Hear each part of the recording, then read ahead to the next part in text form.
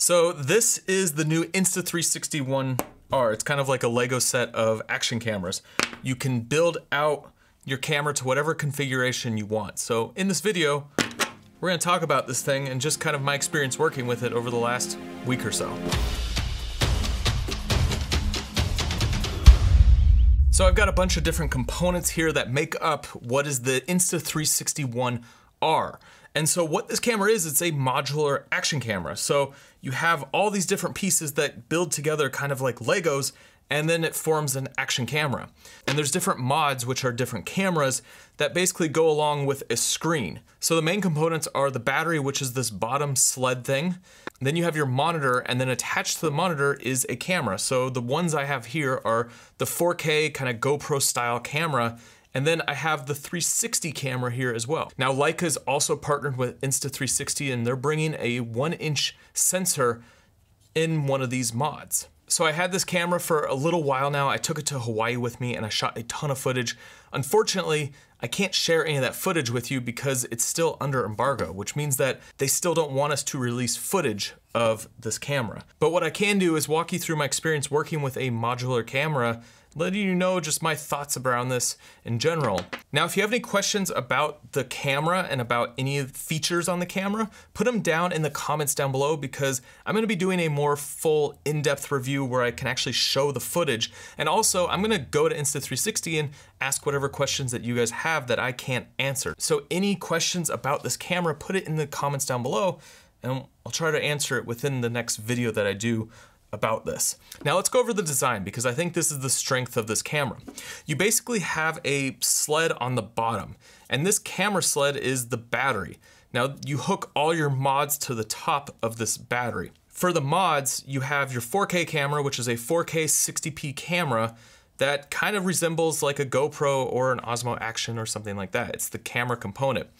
And then the second mod to make the camera complete is your screen. And both of these are about the same size, and they cook together right in the center. Now, when you're looking at the mods, what you can see is on the screen, there's actually two inputs for your camera ports. And what that means is that you can flip the screen in either direction. So you can hook it together with the screen on the back facing you and the camera facing the other direction so that you can see what you're filming.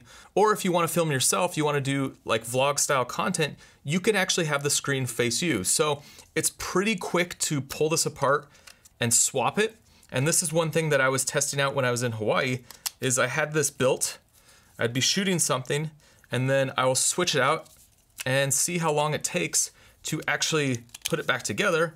Few seconds, now the camera's ready for vlog style videos. So it would be interesting to see a mod come out that has a screen on both sides, so it's on the front and the back.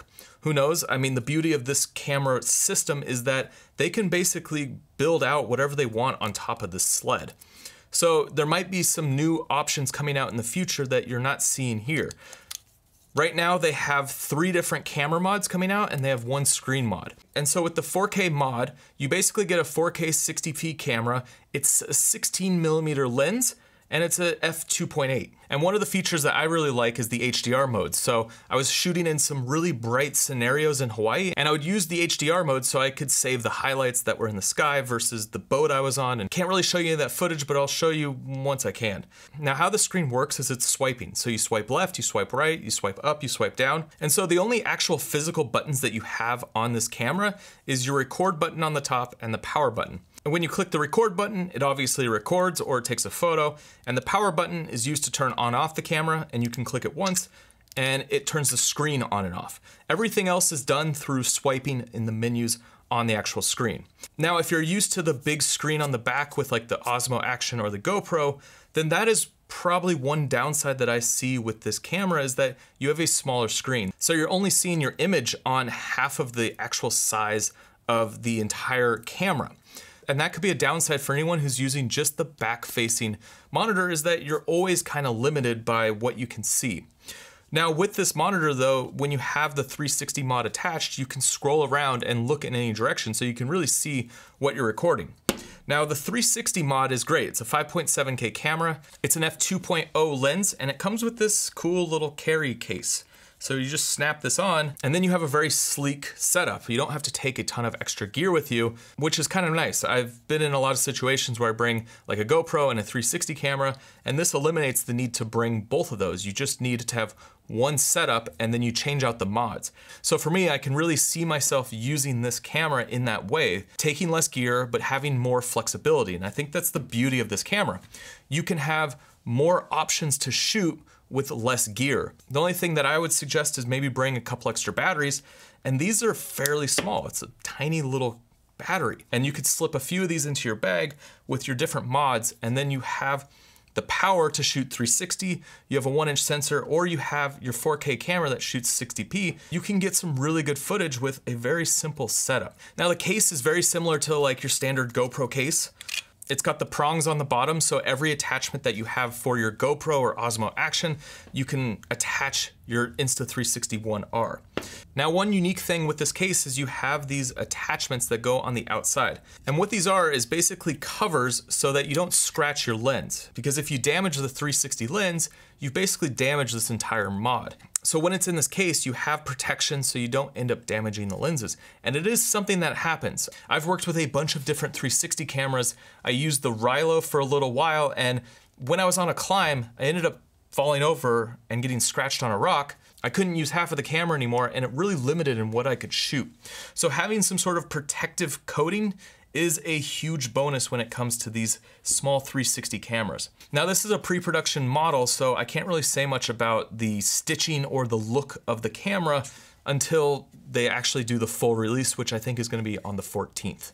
I'm also gonna have the 1-inch mod coming at that time, so I'll be able to show all 3 cameras, and I'm gonna do a more in-depth review that's gonna go through all the different components and actually see some of the footage. And I'm gonna go take this somewhere a little more exciting than my studio and go shoot with it and give you guys some real world footage. Now, in terms of ease of use and software, it's the same as the other Insta360 cameras. You can use the phone app, or you can use the Insta360 software on your computer, and it works very similar to the other cameras. So if you have one of the other Insta360 cameras, it's gonna feel very natural just switching over to this. There's not gonna be much of a learning curve because it all kind of operates in the same way. Now, when it comes to size, it's gonna be very similar to like your GoPro or your Osmo Action. However, it is slightly wider. So it is a little bigger side to side, but top to bottom, it's about the same size. Personally, I'm excited about this camera because there is a lot of potential with this. And the beauty is, if they change the cameras down the road, say a 6K or a 8K sensor comes out, you don't have to buy all new components, you just get the new mod. So it's a system that's gonna be continually upgrading, and you're not having to buy a whole bunch of new pieces to go along with it. You just change out the cameras or get extra batteries or different screen mods. Who knows what they'll come out with in the future. But it's really cool because Insta360 doesn't have to come out with new cameras. All they have to do is come out with new mods. So there's a lot of potential with this camera.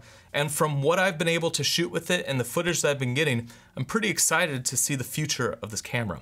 All right, guys, once I get the 1-inch mod and the embargo is up on the footage, I'm gonna put out a full in-depth review where we actually go through what this footage looks like and my thoughts about actually shooting with this camera in some real world settings.